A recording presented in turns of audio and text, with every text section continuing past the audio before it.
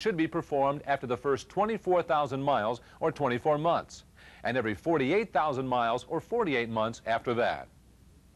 In addition to low power, valves that are out of adjustment can cause harsh starting or rough running. Keep in mind, we're talking about valves that are significantly out of adjustment, not merely a couple of thousandths. The adjustment involves placing the engine at top dead center on the compression stroke for the number 1 cylinder, as described earlier during injection pump timing. After locating top dead center, be sure to put a paint mark on the dampener and the engine for reference. You'll need them to reposition the crankshaft for the second set of valve adjustments. At top dead center, you can adjust number 1 intake and exhaust, number 2 intake, number 3 exhaust, number 4 intake, and number 5 exhaust. The clearance for intake valves is 10 thousandths of an inch, and the clearance for exhaust valves is 20 thousandths of an inch. To adjust the rest of the valves, rotate the crankshaft 360 degrees. Don't forget to pull out the timing pin before doing so. Then you can adjust number 2 exhaust, number 3 intake, number 4 exhaust, number 5 intake, and number 6 intake and exhaust. You wouldn't ordinarily think of the transmission as being the cause of low power, but the automatic transmission in particular should be considered a possible cause.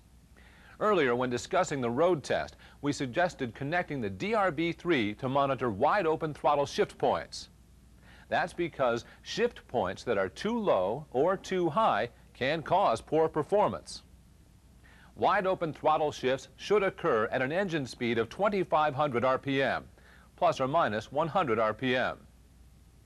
A throttle valve cable that is out of adjustment is one possible cause of shift points that are not within spec. We discussed how to check and adjust this cable when we covered throttle linkage, and this is one possible cause you should catch early in your troubleshooting. The diagnosis charts in Group 21 of the service manual list other possible causes, so be sure to refer to them if shift points are not where they should be. Our final check is maximum stall speed. You can use stall speed to check for our final 2 possible causes of low power: a malfunctioning torque converter or transmission clutches that are slipping. To perform the stall test, first drive the truck to bring the transmission fluid to normal operating temperature. And if you haven't already done so, check the transmission fluid level and add fluid if necessary. Then connect the DRB3 to the data link connector and access engine RPM. Next, after blocking the front tires, apply the parking and service brakes and place the gear shift selector lever in drive. At this point, open the throttle completely.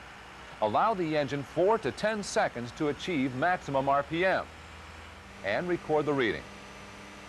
Once you reach maximum RPM, do not hold the throttle open for longer than 4 to 5 seconds.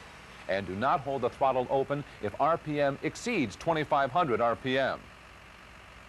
The normal range for stall speed is 1,800 to 2,300 RPM. The service manual contains a stall test analysis, which you should refer to following the test.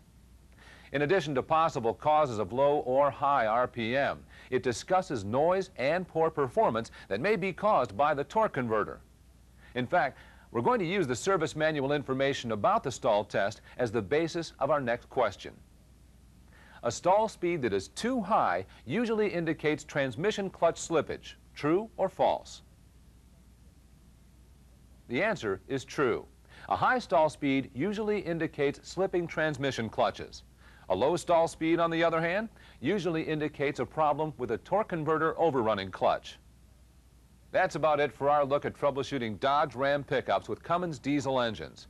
The checks described in this program should help you get to the bottom of most low-power complaints. As always, when troubleshooting, be sure to first consider the causes which are more common and easiest to check. Join us next month when our topic will be fuel basics. We'll see you then.